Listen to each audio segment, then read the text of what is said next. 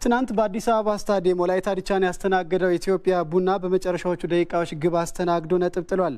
የወላይታ ዲቻው አሰልጣኝ ዘነበ ፍስሐ ቅዳችን አሳክተናል ሲሉ ኢትዮጵያ ቡና አሰልጣኝ ጎሜስ ዲሮሳ በበኩላቸው ትኩረታችን በቀጣይ ጨዋታዎች ላይ መሆን አለበት ሲሉ ነው የተናገሩት። አረጋ ከፈለው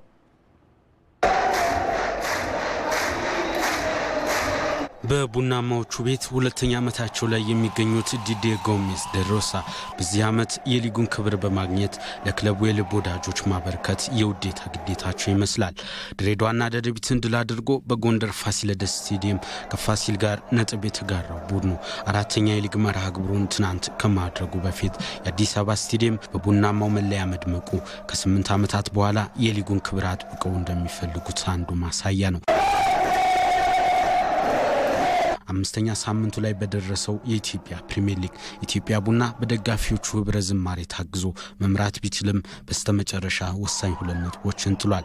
አሰልጣኝ ጎሜስ የፊት መስመሩን ከአዳዲስ ፈራሚዎቹ ይልቅ ለአዳዲስ አዳጊዎቹም እድል የሰጡበት ነበር። አቡበከር ነስሩ፣ ሚኪያስ መኮንንና የኋላሸት ፍቃዱ ፍጥነታቸውን ተጠቅመው የወላይታ ዲቻን የተከላካይ ክፍል ለማስከፈት ቢፈልጉም አልተሳካላቸውም። የአሰልጣኝ ዘነበ ፍስሐ ወላይታ ዲቻ ጥብቅ መከላከልን ተግባራዊ አድርጎ አንዳንዴም በመልሶ ማጥቃት ግቦችን ለማስቆጠር ጥረት አድርጓል። ከኳስ ጋር ጥሩ ነገርን ለማሳየት የሞከረው ኢትዮጵያ ቡና በተለይም የመጨረሻ ማጥቃት ቦታ ላይ ሲደርስ አጋጣሚዎችን ለመፍጠር ተቸግሯል። ተቀይሮ የገባው አልሐሰን ካሉሻ 73ኛው ደቂቃ ላይ የቡናማዎቹ የደስታ ምንጭ ነበር።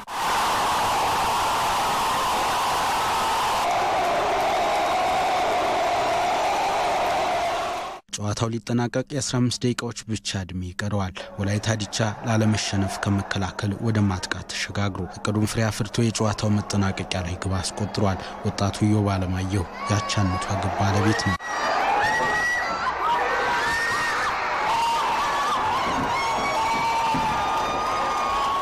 ወላይታ ዲቻ ግብ ያስቆጠረበት ለኢትዮጵያ ቡና ለማገገም እጅጉን የረፈደ ነበር። በሐዋሳ 2 ነጥብ ተበልጦ ሁለተኛ ላይ ሲቀመጥ ወላይታ ዲቻ ወደ 7ኛ ደረጃ መጥቷል። We are very disappointed. We lose 2 points. ውጤቱ በጣም አስከፍቶናል። ጥብቅ መከላከልን መሰረት ባደረገው ወላይታ ዲቻ ውድ 2 ነጥቦችን አጥተናል። አሁን ትኩረታችን ቀጣይ ጨዋታዎች ላይ ነው። ከፊት ለፊታችን የምናገኘውን ባህር ዳር ከነማን ስለማሸነፍ ነው ማሰብ ያለብን።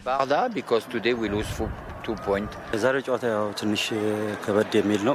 ቡና በሜዳው ደጋፊውን በጣም እንደሚታወቀው ኃይለኛ ነው። ስለዚህ ያው በተቻለ መጠን ተጠንቀን ለመጫወት ጥረት አድርገን ነበር።